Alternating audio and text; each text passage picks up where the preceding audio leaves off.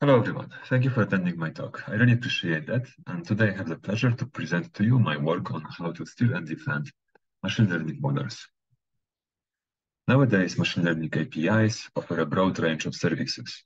Thanks to Google services, we can easily translate a given text to, for example, German. And this works for any kind of documents, web pages, and at one single click, in the speed of a second, we can have this very useful translation. OpenAI exposes its GPT-3 model that performs many NLP tasks, such as text generation. For example, you can use GPT-3 to recite the first law of robotics or even generate a poem. It is really fun to play with the GPT-3 model. It generates useful content like beautiful birthday wishes, but it's also sometimes even scary how good it is at these tasks. OpenAI's codex system translates natural language to code. You can type a comment in the text box on the left-hand side and then see the corresponding code on the right-hand side. Clarify went even a step further. They catered to many needs of ML models and the creators to create a platform where other companies can deploy ML models in the pay-as-you-query setting. This platform exposes models for vision, NLP, and many other domains. Machine learning APIs become a dominant paradigm for using ML models. Behind the scenes, to create such ML APIs, especially models behind APIs, it's a costly venture. There are four main factors that contribute to this high cost. First, it is hard to collect and label data, especially in the case of the financial or medical domains. In the case of labeling, we have to, for example, for labeling 1 million images, we have to pay more than $170,000 using mechanical turk from Amazon. And this is only if we assume that we rely on a single label per image. If we want to have more reliable labeling of our data, we probably need 5 of these labels per image. So this cost grows to over $1 million. Next, we also need to hire ML experts to tune parameters, hyperparameters of the models. And finally, we also need expensive hardware such as GPUs, TPUs, or many CPUs for training and inference. Also, we have to account for example, many failed runs. And finally, that these models might be deployed in for many services. So, for example, it was reported that a single training run of the GPT-3 model cost north of $12 million. However, the querying party was malicious with the goal of extracting the model behind the ML API. In 2020, Microsoft published a survey where they analyzed 28 businesses from the US and ranked model stealing among one of the most severe attacks against machine learning. The threat of stealing machine learning models is real. Recently, researchers from CISPA, here headed by Yang Zhang, showed that training ResNet-50 SSL model costs more than $5,730, whereas stealing such an encoder costs only $72. So adversaries' main incentive is to steal a model at a much lower cost than training this model from scratch. So now, taking into account how versatile and useful these ML services are, and how important the problem of protecting them is, the overarching goal of my research is to create secure and trustworthy machine learning as a service. The first objective is to protect models from being stolen, hence providing model confidentiality. Second aspect is that I want to protect the privacy of the data on which the models were trained. And finally, we also need to provide good service, so expose robust models. So that API can be robust against, for example, some noisy inputs and refrain from answering queries that are out of distribution. So to achieve this goal of model confidentiality, I work on this research that first focuses on how to create novel proactive defenses that increase the cost of model extraction with, in this case, calibrated proof of work. I also introduced new stealing attacks and defenses for self-supervised models. At the end of my talk, I will also give overview of other aspects of my research, I'll talk about data privacy, especially in the context of collaborative learning. And I will also explain more how we can create more robust models for the ML APIs. So first, I will focus on my most recent work on model stealing and defenses. So let's start from the beginning. How do we use these machine learning APIs? Imagine that you have this image and you send this image as a query to ML API. ML API runs this image for the model, we do this inference, and then return the answer, which is in this case label of a dog. So this is very simple. And then the querying party might be malicious. And here the querying party collects some unlabeled data and then sends these data items as queries to the ML API, and then victim model responds with some low-dimensional output such as labels, softmax scores, or logics. And now, based on these pairs of unlabeled data items and predicted labels by the victim model, adversary can create a stolen version of the victim model.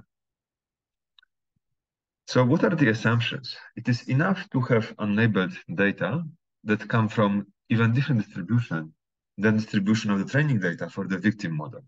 And it was shown that, for example, if the victim model was trained on CIFAR10 data, you can query this model to extract this model, for example, ImageNet data. Further on, we don't have to know what is the exact model architecture of the victim. It can be, for example, our stolen copy with the same family of architectures, or even, for example, if victim model is CNN, we also can have CNN as our stolen encoder. It doesn't have to be the same exact architecture as the victim model. Moreover, what is happening currently is that many of these APIs, for example, Clarify AI, they expose metadata about the models. For example, you can find that a given model was REST architecture, which was trained on ImageNet, ImageNet 21K, open images, and other data sets. And these APIs that reveal such information, they do that to provide more trust and transparency for their users, so that these users can be certain about what kind of service to expect from a given API. And now, knowing how easy it is to steal the models, let's discuss what are possible defenses against model stealing. So current defenses against model stealing can be broadly categorized into two classes based on when they are applied. So active defenses act as the stealing process is happening and aim at deferring an adversary from stealing. Examples of such defenses can, for example, perturb the outputs from the model, truncate the outputs in some way to make this training of the stolen copy more difficult for the adversary. So they call it officially to poison the objective of the adversary. And the other category of model defenses are ownership resolutions. So these methods are applied after the attack has happened to detect a stolen model. Examples of such defenses include watermarking, which embeds some specific, for example, task or additional information into the model during training. And then if analyzed suspect model also contains this watermark, then we can mark such model as being stolen. So first, let's talk about active defenses. So current active defenses perturb the output to poison the training objective of the attacker. So this means that the perturbed outputs make the training of the stolen copy much more difficult. At the same time, these defenses lower the quality of the output for legitimate users.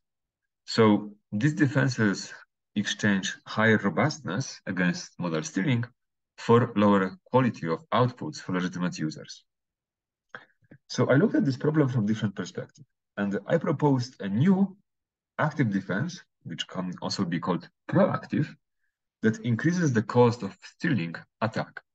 So the reason why models are stolen is that price of stealing the model is much lower than creating this model from scratch. Thus, if we increase the attack cost, then there is no incentive for the attacker to steal this model. So in principle, what's happening here is that I shift the trade-off from model robustness to lower accuracy, the trade-off between higher robustness of the model against stealing attacks for higher cost of extracting the model from an ML API. So in our defense, we can also replace this additional work done by querying user with, for example, additional elapsed time that has to be gone for this given user. Also, user has to, for example, increase the disk space usage, or simply have to pay more for our queries. And then our defense also works for different types of outputs. So perturbation-based defenses, they perturb these softmax outputs. Sometimes they can preserve, for example, the argmax, and they assume that adversary should train the stolen copy on the softmax outputs. However, in our defense, we don't make any such assumptions. For us, any kind of output from a given model is valid, and still our defense works, even if, for example, our model has to return labels without any additional information, such as probabilities per class.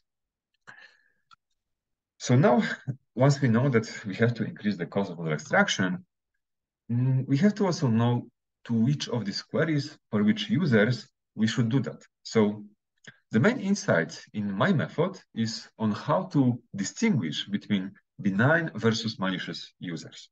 So each user sends some queries to ML API, and then we have to decide which of these users should be really penalized more for queries that extract more information from our model. So what we do is really that we want to detect malicious users, or malicious queries, and estimate information leakage for each of these queries.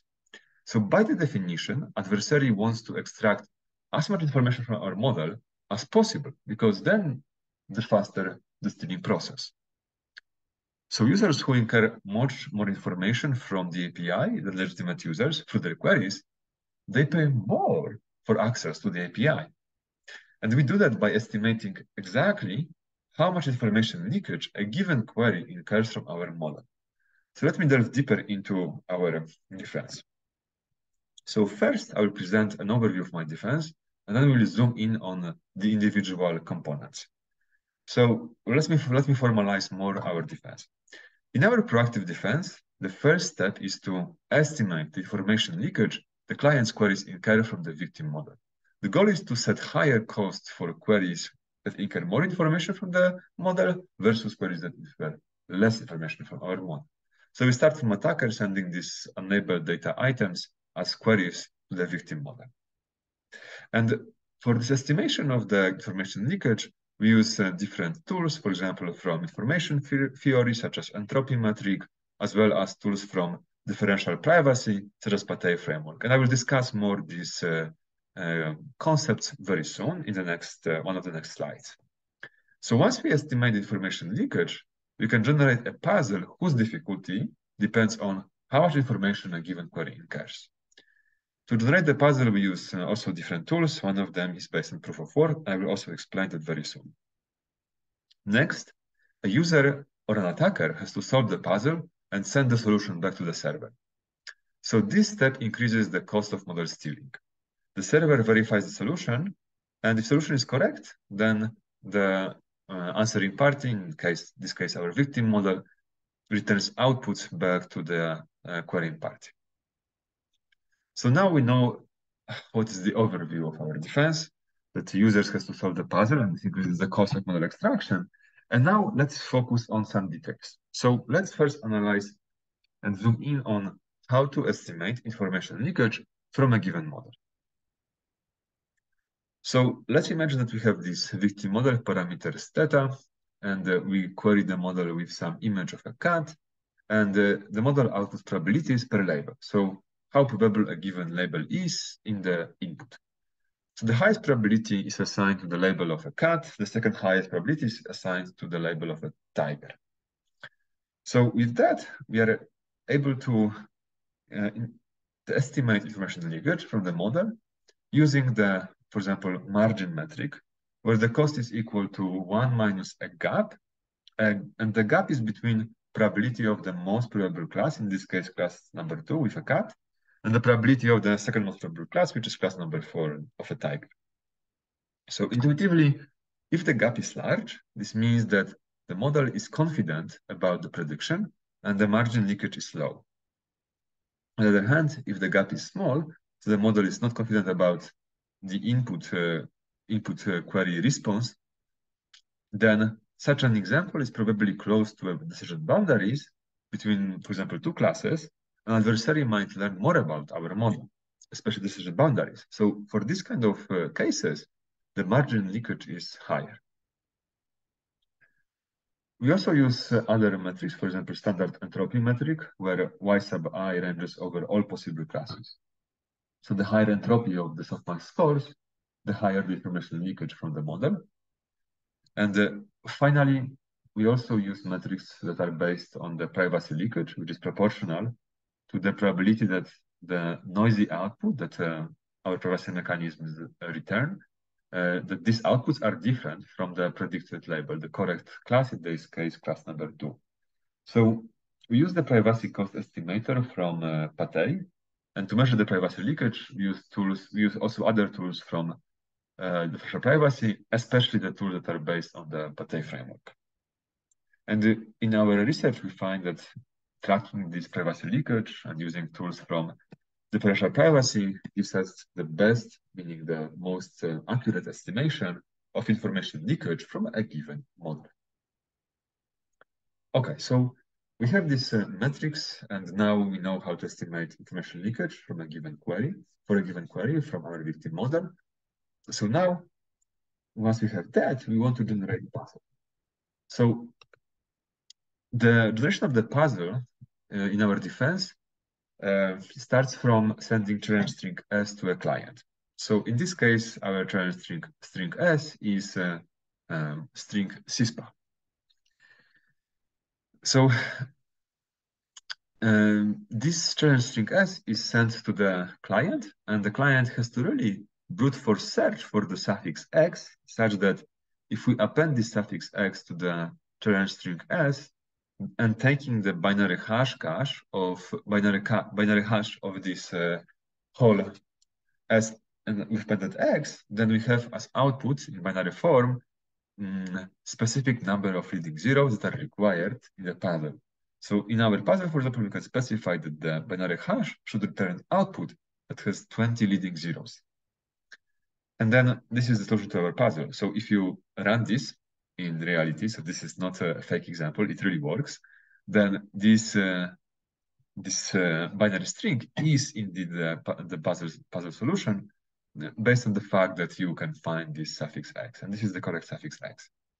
So in our algorithm, we don't use a standard hash cache, which is based on hexadecimal numbers, but we use binary hash cache because we want to have fine-grained control over how much computation cost a given user has to spend, depending on how many leading zeros are required in the puzzle solution.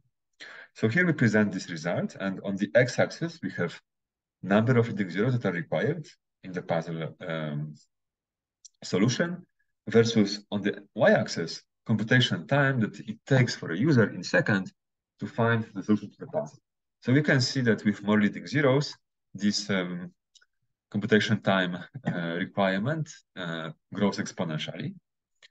And with that, we are able to also control how much really we want a given user to spend computation to solve a given puzzle, depending on the difficulty of the puzzle that we set at the beginning.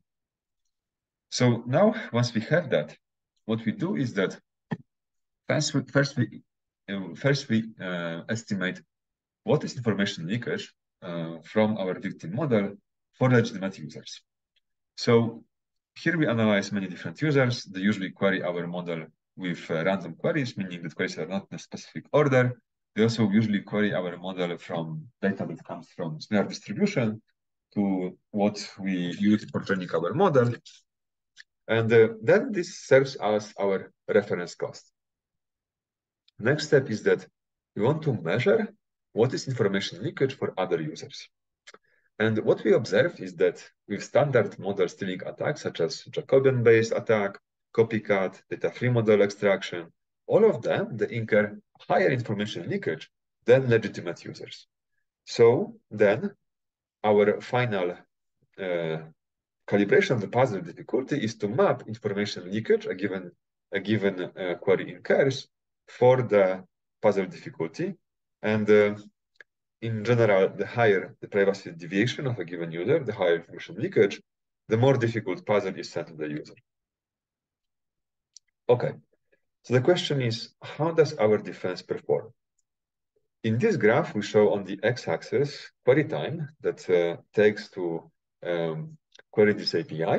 And on the y-axis, we present accuracy that you can achieve if you train your model, stolen copy, on the queries and their pseudo labels that were provided by the victim model.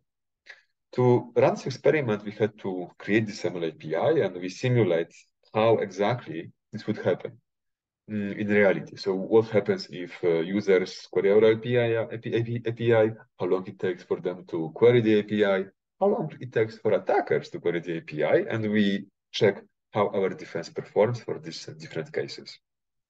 And here note actually that the query time on the x-axis is in the log scale.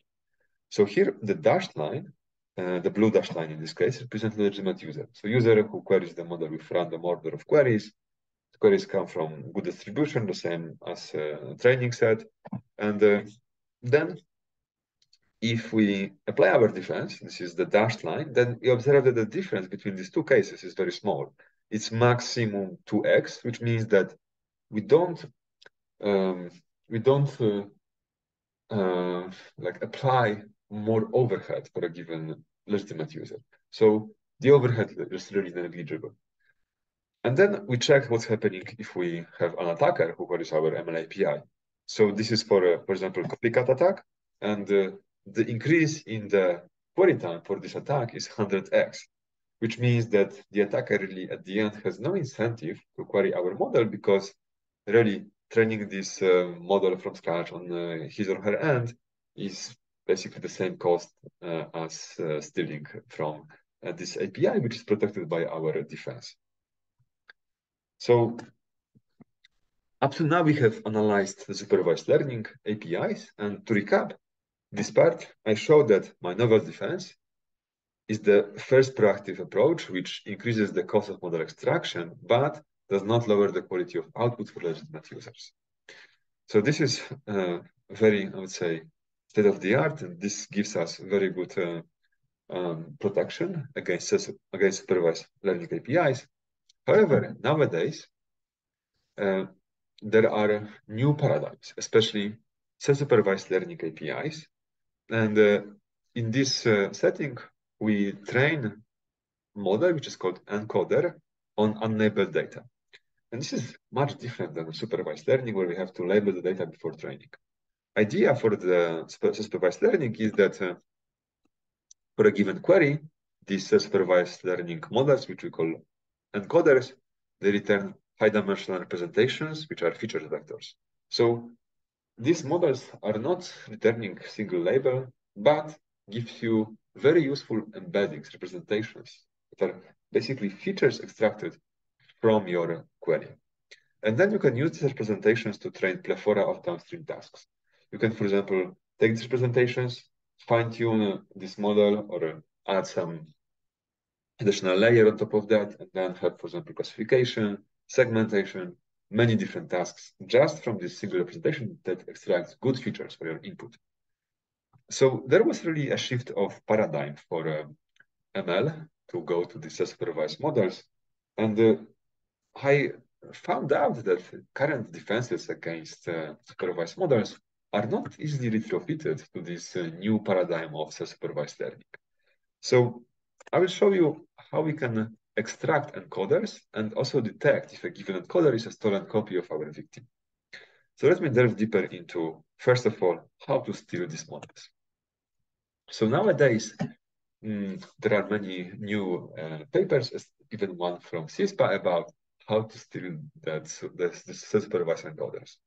So first thing is that we want to use data augmentations, because in principle, how these encoders work, that they want to give you good representations for a given image to really extract its meaning. So even if you augment your given image with different augmentations many times, all of these augmented versions of the same image they should return you the same representation. So we will use this principle for our attacks. So we can augment data in different ways, right? We can, for example, have input image of this dog. We can have like grayscale augmentations. We can flip the image horizontally. You can flip image vertically. So all of that is just to preserve content of the image in terms of the meaning, in terms of the like what this image represents, but with different forms. And then in our attack, we set up Siamese networks. So what we do is that we have this stolen encoder. It serves in our Siamese network as one leg of this setup, and then we want to imitate this victim encoder with our stolen copy that we train during stealing. And this works as Siamese networks, and this stolen copy learns from the victim that acts as an additional leg, this other, let's say, teacher. This network teaches us how to train our stolen copy.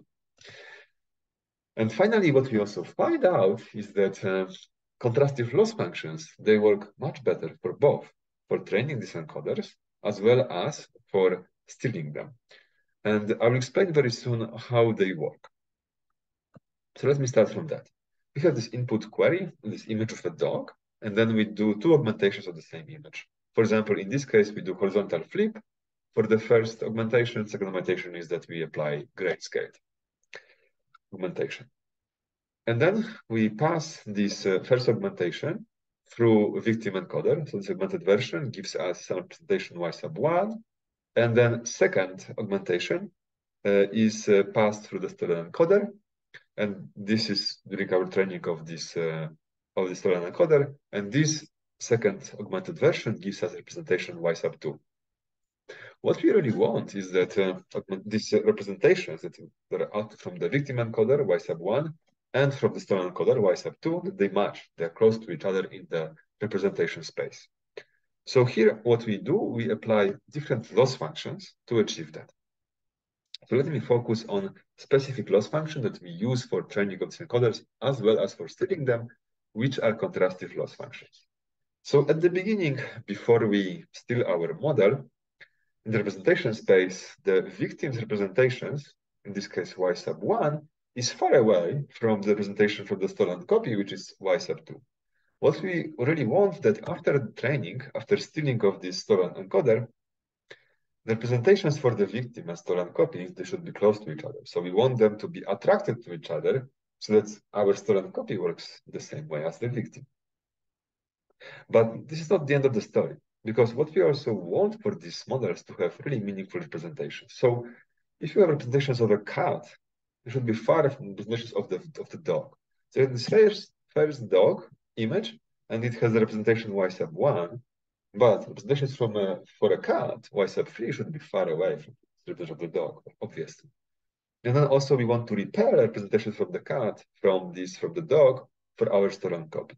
So then we can have this good encoder that separate these different concepts far from each other and puts together close to each other, like clusters, similar representations that come from the same kind of inputs. Okay. And now let's use this main property of encoder. So what is this? Again, if you have input image of a dog, and then it gives representation y sub 1, this encoder, right? Then if you augment this image of a dog with many versions of augmentations, then all of them should return the same representation, because we care about meaning of this input image and don't care about the form, augmentation of the given content. So in principle, we don't have to query the victim encoder many times for all of the segmentations. You can query the victim encoder once with one of these versions of augmented images.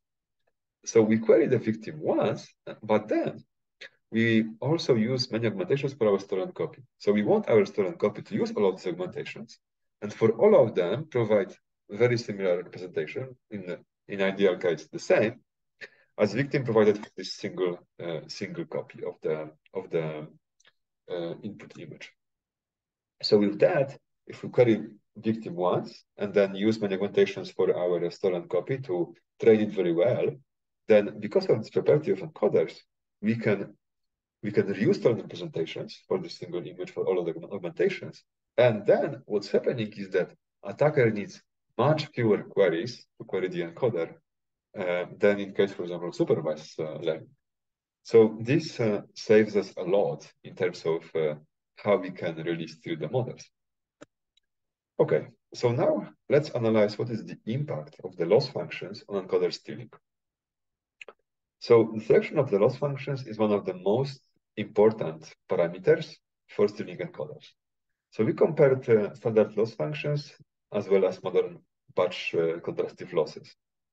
And the standard losses like mean squared error, they are used to directly minimize distances between representations from the victim and stolen copy.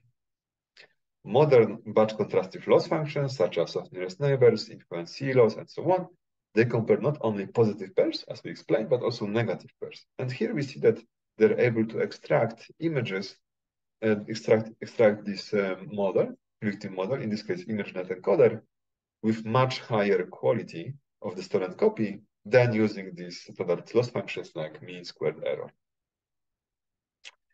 So the first conclusion from these experiments is that contrastive loss functions perform much better for both training of these encoders as well as for stealing them.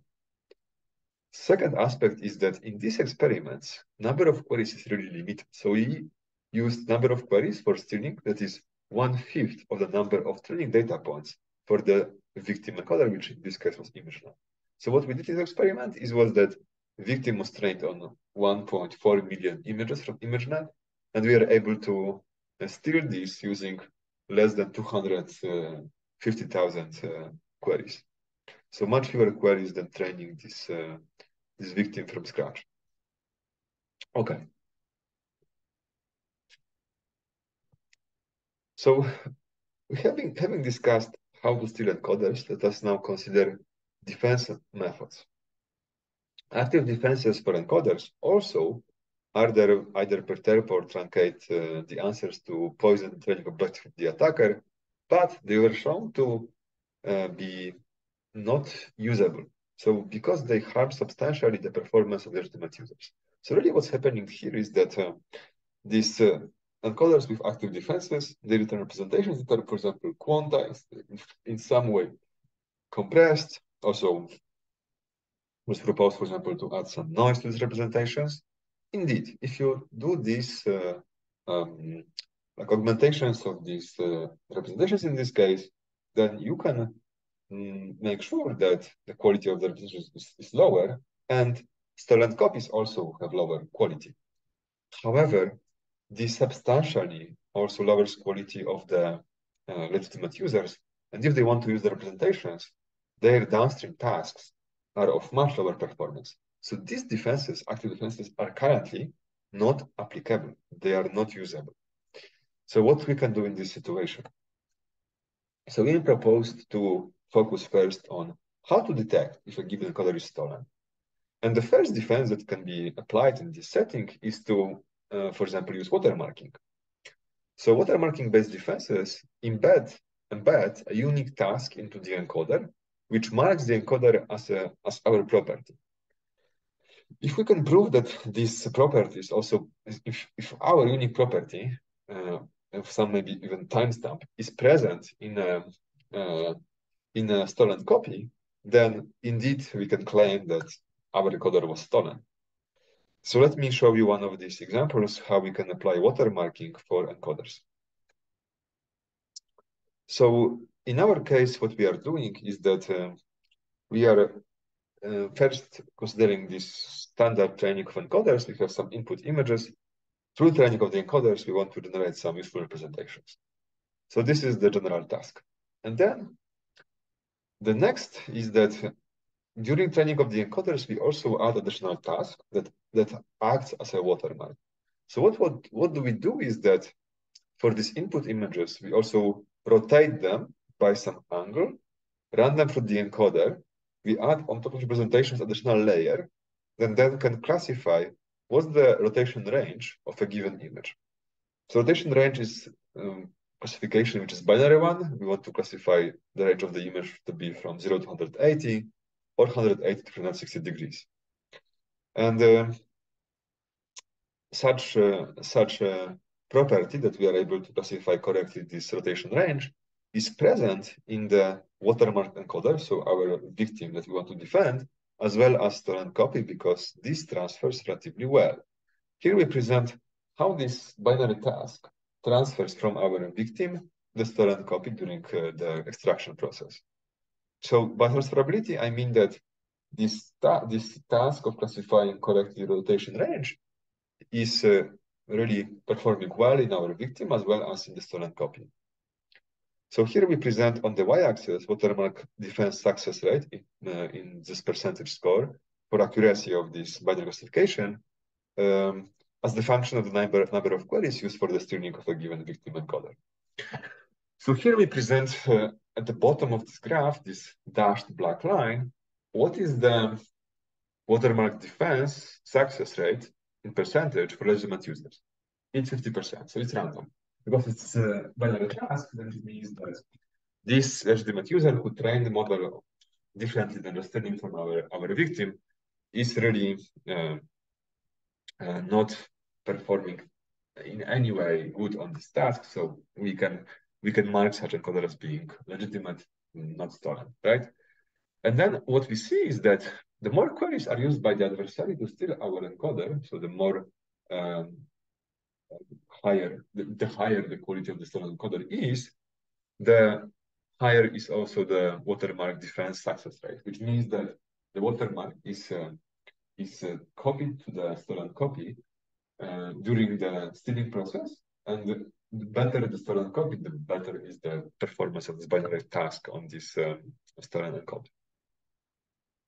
This is all good. However, there are some disadvantages of watermarking in test encoder. So first of all, watermarking requires us to either train this model during the training process of the encoder with the additional task, which is watermark task. However, what about if somebody already has some pre-trained encoder and they don't want to train from scratch, because usually it is a costly process. So we can also fine-tune the encoders. However, again, these are big models, so it might take really non-negligible time. And so there is some requirement to change the model. Second is that there are different ways how adversaries might extract these stolen copies from victims. And with these different extraction methods, they might really try to lower transferability of the watermark from the victim encoder. And finally, what we also can observe is that adversaries who are especially adaptive, after stealing encoder, they might also obfuscate the representations from their stolen copy.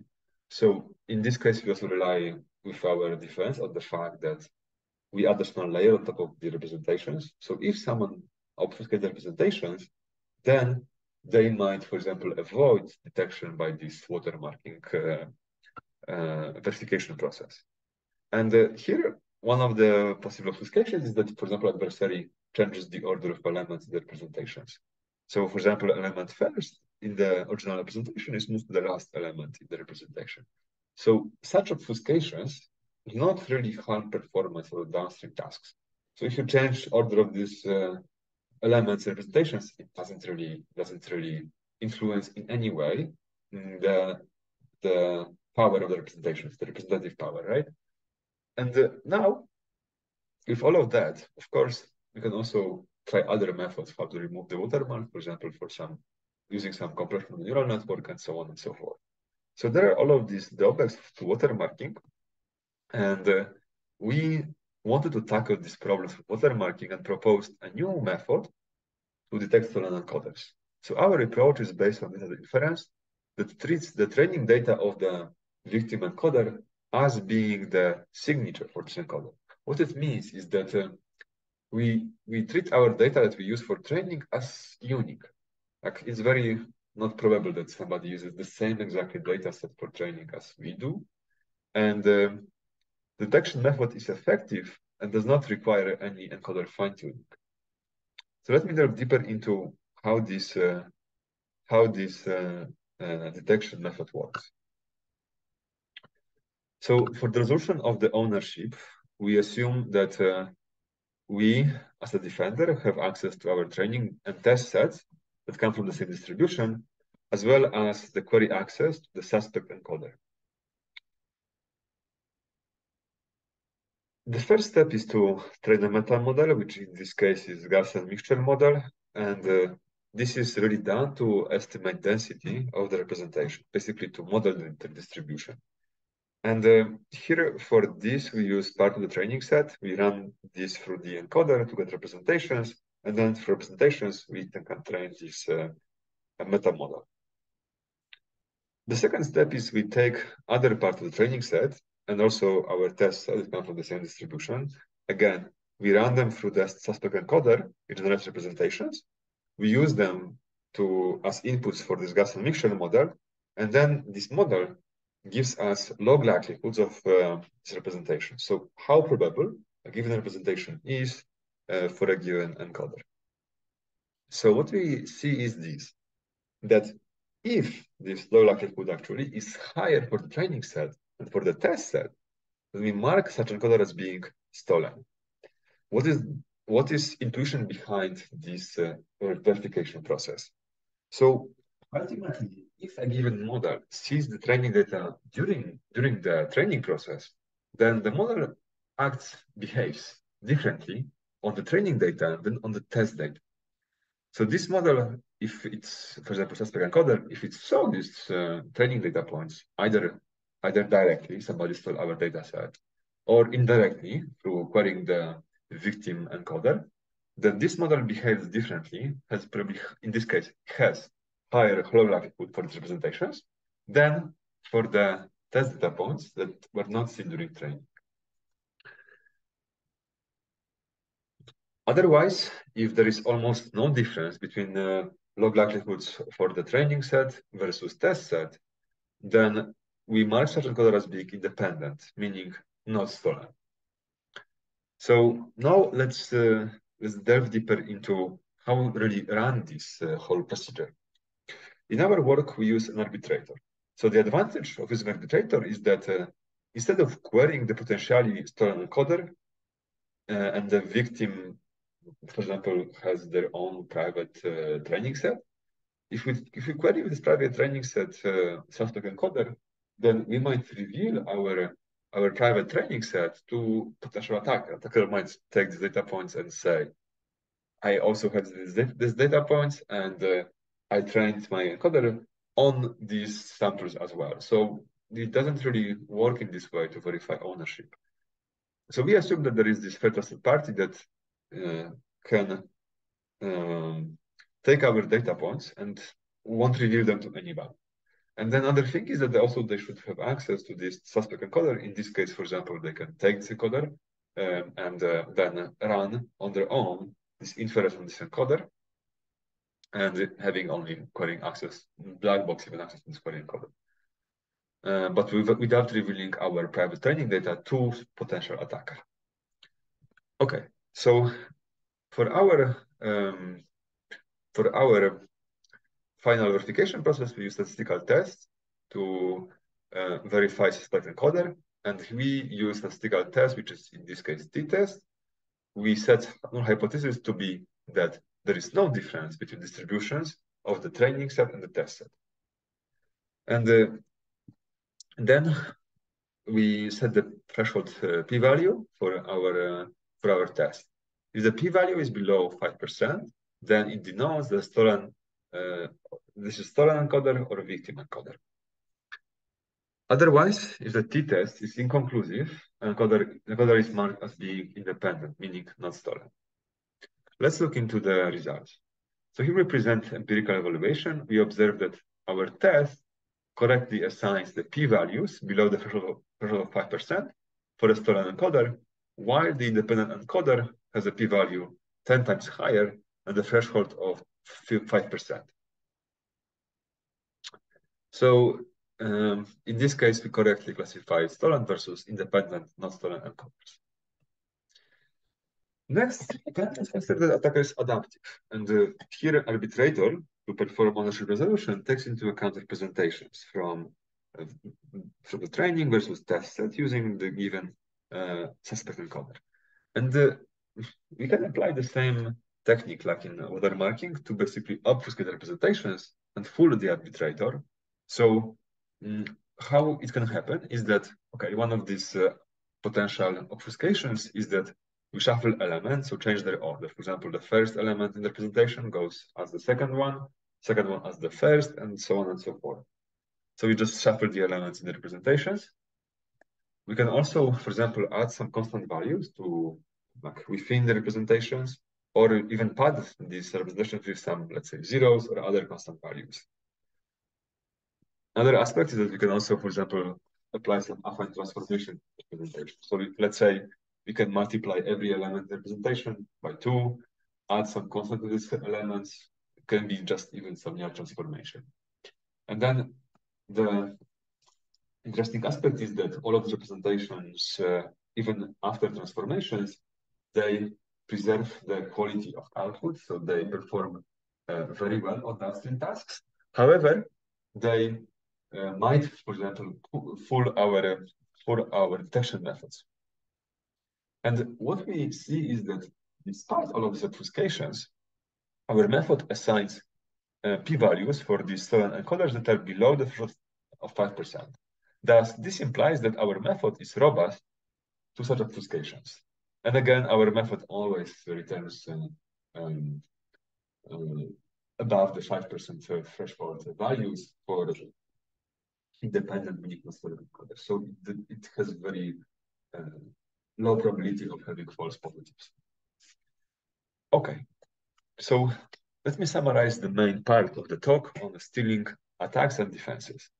So recent attacks on ML models show that high-quality models or encoders can be extracted at the fraction of the cost of creating the victim encode or model. And these models can also be used for further attacks, such as reconnaissance, prior to mounting other, for example, possible attacks, such as adversarial examples. Our work shows that we can design active defenses against stealing supervised models without lowering quality of output for legitimate users. So we propose a novel proactive defense, which makes model extraction more difficult by requiring users to complete a calibrated proof of work before they can read the predictions from our model. And here, the main contribution was that we changed the trade-off from higher robustness traded for lower quality of outputs for all users. We changed this trade-off to the trade-off between higher robustness of models against stealing for higher cost for users to query the API. And this cost is calibrated, so legitimate users are not really harmed. They have negligible overhead. However, attackers have much higher cost of stealing the models. So this incentivizes them to steal the encoder. Next, we also showed that it is easy to steal self-supervised models, meaning encoders. However, it is much more difficult to defend them against stealing. And we proposed a few methods how to detect them. One of the best ones currently is that we can apply a method that treats the training set of the encoder as being its private signature. And then if somebody steals this encoder, then also steal knowledge from this data set, and naturally this signature transfers to the stolen copy. So the dataset inference is our current method to detect self-supervised models. And finally, what we observe is that neither of these active defenses currently is applicable out of the box to encoders. And there is an urgent need to provide active or proactive defenses against encoder stealing. But again, what we really want to achieve here is this, that we want to really increase the cost of encoder extraction in this case, again, without lowering quality of representations. So we don't want this situation as in the current active defenses that they lower quality of stolen encoders at the high cost of lowering quality of representations for legitimate users. So indeed, this is one of the problems that is very close to my heart. It's open problem, how to design active defenses against encoder stealing. Okay, so now let's go back to this agenda. So apart from this aspect of how to steal and defend encoders or models, I also work on data privacy, especially in the context of collaborative learning. So we do that because we also want to provide that this private data for this API. So if a given service provider has users' data and they train on this users' data, we don't want this user data to be leaked from the model exposed by public API. So here, let's imagine that there is a doctor that has a new patient. And the doctor takes chest X-ray of this patient, and the doctor is not certain about his or her diagnosis. So doctor would like to privately consult other hospitals or doctors in case of this difficult diagnosis. So what we call it is that doctor would like to have second opinion on a difficult diagnosis. So the doctor sends this chest X-ray to these other collaborating parties, other hospitals or doctors. The doctors can run inference on their private models using this new input. Then we aggregate their answers into a single answer that's returned back to the querying doctor. So ultimately, what we want to achieve here is private consultation for doctors. However, there are two issues with this setup. First one is that we don't want the liability for these other collaborating parties to be responsible for these new data items, to manage that, to keep it private and so on. Second, we also would have to ask this new patient to sign as documents to allow to send this data in a plain form to all our other collaborating parties. But it's a lot of paperwork, and we want to really avoid it. So how can we protect confidentiality of this user's data? So here we use tools from cryptography, especially homomorphic encryption and multi-party computation. So what do is that we encrypt the query, and then we send this encrypted query to collaborating parties. Collaborating parties, they do private inference on this encrypted query. And then only the final user who queries these other collaborating parties can read the output and encrypt that. So for the whole inference process, nobody can see this new patient's data apart from the doctor who admits this patient. Then another aspect here is that we don't want these other parties who train their model on some private data, we don't want them to reveal anything about the private data to the querying party. So this is the opposite direction. And for that, we use tools from differential privacy, such as PATE, to privately aggregate these answers from other parties and then return noisy answer to the querying party. Noisy in the sense that the querying party should not be able to infer anything about the other users in the collaboration, other users' data. Okay, so then for the APIs, what we want to also do is to expose robust models. So how can we do that? So first of all, these outputs that users can provide to our ML APIs can be, for example, noisy. They can have some natural noise added because of like low quality of devices, or they also can add some referral noise. They can also provide examples for auto distribution that we didn't expect. Also, examples are difficult to classify, for example, because these are like corner cases. So all of these problems emerge naturally in for example, industries such as hospitals or banks. And then what should happen in this situation is that we either detect that a given example is, for example, adversarial, or it has really out of distribution, or has some noise, and then we can reject such query and basically refrain from answering such queries for these users. However, it also can happen that our models can generalize to these, for example, noisy examples. So how we can generalize? So I did fundamental work on analysis of neural network in the Fourier domain. So here we can see on the left-hand side, image in the spatial domain, and then after Fourier transformation is the same image on the right-hand side, but in the frequency domain. So these are the same images, but in different domains, right?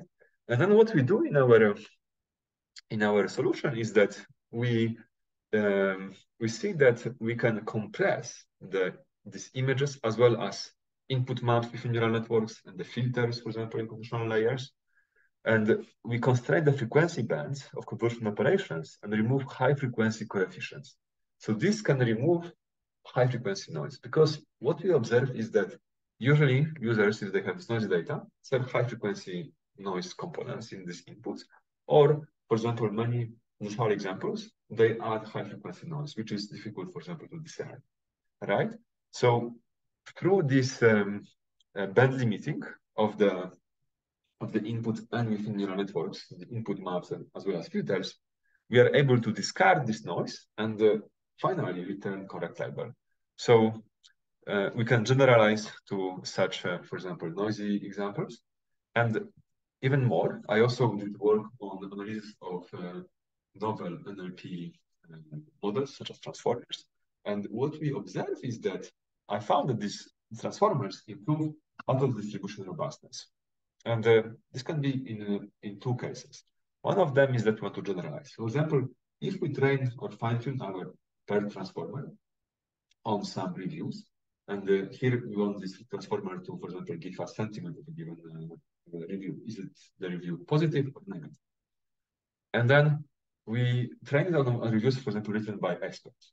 Then if we want the model to classify reviews that are written by lay people, not like by experts, then this model is still able to do that. So it generalizes from this well-written reviews to maybe a bit more casual reviews. And then despite not being prepared for such different vocabulary, this model can still provide correct answers. So we can generalize these unseen examples and still serve users these useful answers. Second aspect is that if we train our BERT transformer on, for example, some reviews, and we want this BERT to be fine-tuned to classify them as positive or negative, however, we just provide totally different inputs. For example, inputs like captures of images that have no sentiment whatsoever inside them, then this kind of inputs should be rejected because you cannot really assess anything about their sentiment. So in this case, we can correctly detect auto distribution examples. Okay, so that's about the past, and now let's look into the future. How to create secure and trustworthy machine learning as a service. So we have seen that such ML services are versatile and very useful yet difficult to define. So first aspect is model confidentiality. And here I would like to design more practical attacks against new and real-world APIs to better understand the threat space, and then this can guide us to create more robust defenses. I want to ensure that we can actively defend models currently in the self-supervised setting while not harming the performance of legitimate users. So these active defenses should increase the cost of extraction to disincentivize attackers. And for them, stealing the encoder should be as expensive as training it from scratch. Finally, for the model confidentiality, I also would like to ensure that our ownership resolution methods, they work in cases where there's, for example, dispute between companies. And this is about intellectual property of these models. So how should we improve ownership resolution, for example, to get rid of the assumption of the third trusted party, as well as, for example, being able to apply ownership resolution where there is a real use case like a court case, and then we can provide these methods to be pretty robust and correctly resolve ownership for this intellectual property of the models. For data privacy, I want this to be integral part of collaborative learning. The private data should never leak through shared model parameters, gradients, or other forms of model updates during collaboration. To this end, I would like to build a fully decentralized architecture without a third trusted party. where we can exchange information between collaborating parties using secure multi-party computation, homomorphic encryption, and protect data with privacy mechanisms such as PATEI. We want to remove any central party that orchestrates the whole protocol and instead rely on a peer-to-peer architecture where any party, any group of peers can act as a server, for example, to aggregate model updates. For the model behind the APIs, we should also train them and train these models privately, using, for example, the preferred privacy techniques such as the PhD or PATEI. So these methods should be further improved to cater to more ML tasks and increase the performance of the models. So, for example, I extended PATEI to private multi-level classification. It was designed only for single label, but now also can cater to other tasks. And we should extend it further to, for example, segmentation or NLP tasks. So for this NLP tasks, we can, for example, use PATEI framework or also the PhD. And finally, what we also want to do is to ensure that our clients who query ML APIs, they can send their queries in encrypted form. Why is that? Because we don't want these parties, if they have some private data, to reveal them to any of the service providers. So here again, we can use tools from cryptography for distributed inference, such as homomorphic encryption and multi-party computation. And regarding model robustness, if a queried ML API differs substantially from training data, then the model should abstain from giving an answer to such a query. You can also take another approach. I showed that modern transformers generalize well, and they still can return correct answers even for all the examples. So if the answer is still useful for the user, we should return them. Next, very similar concept is about selective prediction.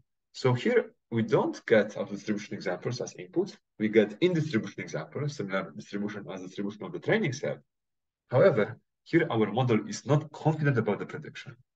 So we still want to give answers to the user, but in this case, we abstain from answering such queries and say that we cannot really answer the queries because we are not confident about such prediction. So this is fair because we give to the user indication that the query is too difficult for us. We don't make any mistake for the user. And at the same time, we communicate back that this is the case. And finally, I want the models to be interpretable so that if a given user queries our ML API, should probably, in some cases, it should be explained why we give a given prediction. So these models can be analyzed from different perspectives, for example, after a Fourier transformation, but also other forms of transformation, such as wavelet or discrete cosine transformation.